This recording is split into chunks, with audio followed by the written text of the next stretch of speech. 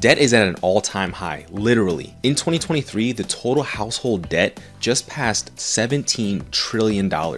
And that's a staggering amount when you think of how much money is actually in the world. And some articles show that the average American has around $96,000 in debt when you account for things like student loans and mortgages. And with the recession, inflation, and rising interest rates, debt's something that you can't carry along anymore. Now, there are extremes like cutting up your credit cards, but all of these methods boil down to one thing, and that's no more debt. And even in this video, if you continuously spend your money while we're trying to pay it off, this whole plan just goes out the window. And the first thing that you have to do is understand the actual financial debt situation that you're in. And you can do this by listing out what your debt is and what the rates are. And this is no matter the size. You can do this anywhere. You can do this on a piece of paper, or you can even do this on something like Microsoft Excel or Google Docs. But the most important thing is that you list out all of your debts. This includes mortgages, student loans, and even things that you have delayed that you don't plan on paying off for a while. You need to list them down. And once you have everything identified, you can move on to the next step, which is planning. Now, there are multiple ways to pay off your debt. You can either continue along the path that you're doing,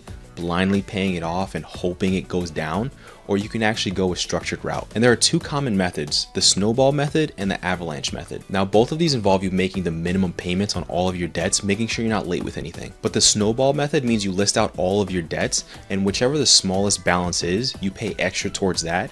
And whenever that one's paid off, whatever's remaining, you pay towards the next smallest, and so on. But the avalanche method means that you separate it based on interest rates. For it, you're gonna be paying extra towards whatever the highest interest rate is, and whenever that one's paid off, you go towards the next highest, and so on. Now, these two methods are pretty simple, and they were even recommended by Dave Ramsey and his baby steps. But there's another method that's not often discussed and should be handled on a case-by-case basis. And this one is debt consolidation. And what a debt consolidation loan is when you have multiple high interest debts like credit cards or even personal loans, these all get put under one loan, so that way you have one payment. And I personally find that mental strain of having only one payment versus having something like 7 payments way better. Because if someone were to list out all of their debts, they might just be mentally detached versus just having one payment and actually just caring about one loan. But something like this does have downsides. For a debt consolidation loan, not everyone could be eligible.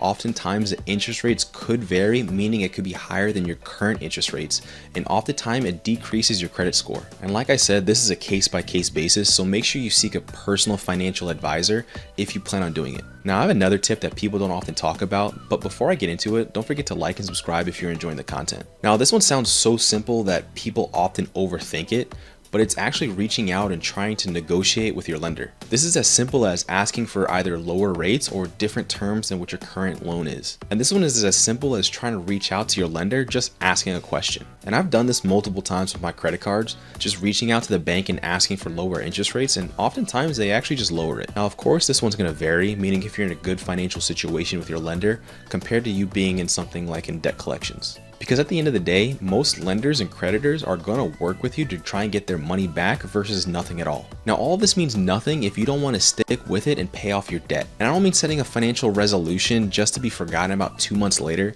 You need to stick with your debt, or else you'll be back in the same circle and where you began. Because debt is like a double-edged sword. You need to understand it in order to get out of it. And if you are sticking with it, but you're having trouble making the payments, this just oftentimes boils down to you need more money. And I know this one's easier said than done, but if you have the means and the time, oftentimes getting a second job will only help expedite you paying off your debt. And this could be a second job, a side hustle, gig work, or whatever you need to do. But if you're unable to increase your income, you only have one option, which is maximize what you have, which means you need to make a budget and maximize your money. And if that's the case, check out this video where I made some tips and tricks on how to maximize your savings, and let me know down in the comments what topics you want me to cover next.